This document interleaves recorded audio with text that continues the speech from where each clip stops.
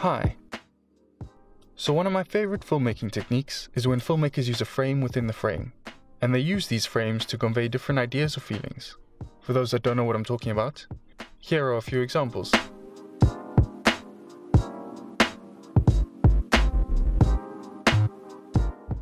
Understand? Great. I think. I have no idea if you understood.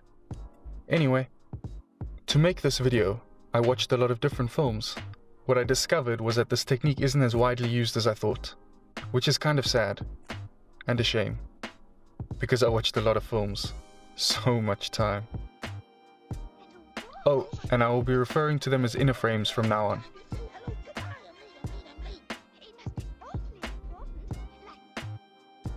So the first thing I noticed was that these inner frames could be created or formed with anything. A simple door frame, a window, something in the foreground, the background maybe, or even light, or the lack thereof. What about humans? They can form frames too. Mrs. Robinson, you're trying to seduce me. The most common shapes used are squares and rectangles, although triangles and circles are also frequently used. If you take a quick look around your environment, I'm sure you'll find plenty of examples of these shapes. Tiles, cupboards, buildings, wheels, lamps. Most things man-made are symmetrical. Our everyday lives are dominated by symmetry and geometry, even if we don't notice that they are there. But it is all just aesthetic. They do not impact or add anything to our lives besides being visually pleasing. In film, however, they can be used for so much more. Inner frames add depth to the image through use of both foreground and background elements at the same time. Since it is a compositional technique, it inherently creates more balanced, interesting, and aesthetically pleasing images. Inner frames can be used to limit the information that the audience receives. If the camera is looking into a room through a doorway, but not actually in the room, the audience can only see as much of the room as the doorway reveals. They can be used to cut the characters off from the rest of the world, to isolate them in their own frame. To draw the eye to a particular point of focus. To show the helplessness of a situation, their world closing in on them. To separate characters, or to connect them.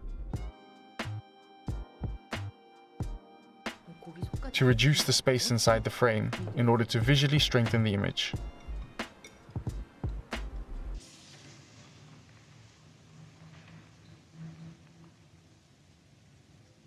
And sometimes, they can be used as symbols, a representation of an idea, feeling, or opportunity.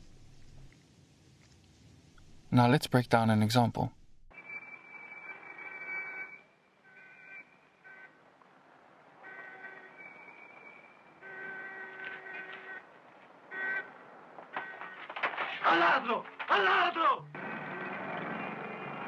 Towards the end of the 1948 film, The Bicycle Thieves, the main character Antonio finds one of the titular thieves and confronts him. The thief has a convenient moment of weakness, causing the local community, his neighbors, to rally around him, blaming Antonio for his distress. After a policeman is called to the scene, Antonio, his son Bruno, and the policeman search the thief's home. Guardate sotto al letto. When they find nothing, it becomes very apparent to both the audience and Antonio that even though we know it is the thief that stole his bike, without evidence, Antonio is not going to get any justice. At this moment of realization, the policeman makes Antonio look out the window at the street below. The thief is surrounded by friends and family, a circle of protection, reinforcing this idea of the helplessness and difficulty of Antonio's situation. The subsequent shot of them in the window, small and surrounded by a lot of negative space, with Antonio's face half hidden, only adds to this.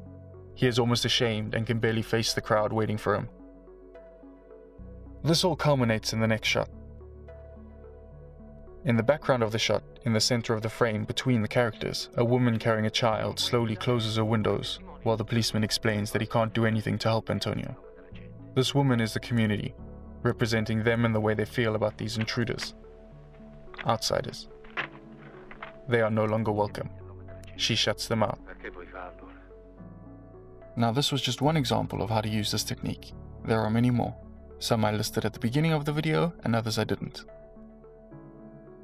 The usage of a frame within a frame isn't as prevalent in popular contemporary cinema as they were in earlier cinema. Since shots have become more dynamic and shorter, it is harder to incorporate it into the visual language of the films, at least effectively. They seem to be more effective when used in longer, more static or slower moving shots. That is not to say that inner frames in commercial film is dead, it's just that except for a handful of commercial directors like Paul Thomas Anderson, who frequently uses inner frames, or Wes Anderson, whose style is symmetry, inner frames seem to be more prevalent in smaller art house or commercial art house affairs. Which is a shame, because they are a very effective filmmaking technique that should be used more often. They are ways to subtly show the audience something without having to tell them. One of the best ways to convey information.